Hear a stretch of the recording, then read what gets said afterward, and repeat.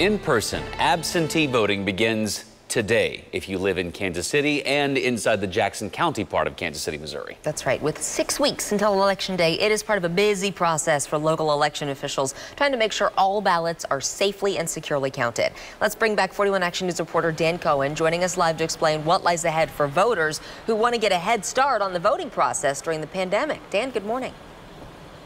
Lindsay and Taylor, good morning. Union Station will be open starting today for in-person absentee voting 6 weeks until the general election on November 3rd. Again, as you said, part of a busy schedule for voters coming up. Those voters have until 5 p.m. on Monday, November 2nd, the day before the general, to cast their ballots in person.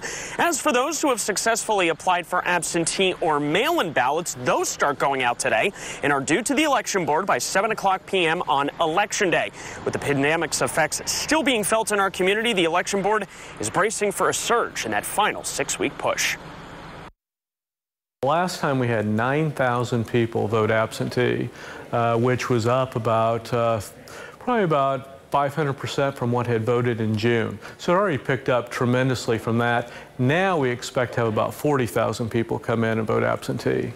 One thing I've not told you yet, but starting 3 weeks out from Election Day, we'll open up some absentee satellites throughout the city where people can do the same thing they do here. If they do qualify to vote absentee, they could go to one of those satellites and actually cast their ballot there.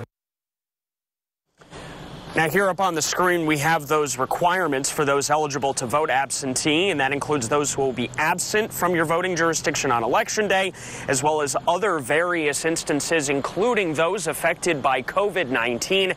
Again, all of that information up on your screen right now, and we have even more information on our website, kshb.com, a full slate of election information for those who want to, again, get a head start on the voting process. Taylor and Lindsay, back to you. Dan, it's wild to think about that timeline that here we go. We haven't necessarily even had a presidential debate yet. That's coming up at the end of this month, but we're 6 weeks out, and yet people can start voting in some cases today. You've got a sample ballot right now that kind of walks you through here.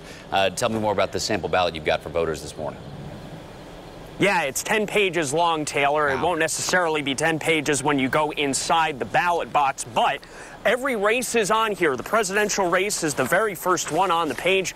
The Missouri governor's race immediately after that, and then all of the state senators, state representative races. There's also a judicial ballot component to this and state constitutional amendments as well. Every single item on the ballot here, if you want to get a jump on that, we got this copy on the election board website. So if you want to see what you'll be voting for and what you'll be voting for specifically when it comes to those amendments, that's on the website too. But we already have it in our hands. And again, Taylor, as you said, hard to believe we're going to be filling these ballots out in 6 weeks. 6 weeks. And it can be good to look at the amendment language before you get in the moment, right? Yes. Great idea. Dan, thank you very much.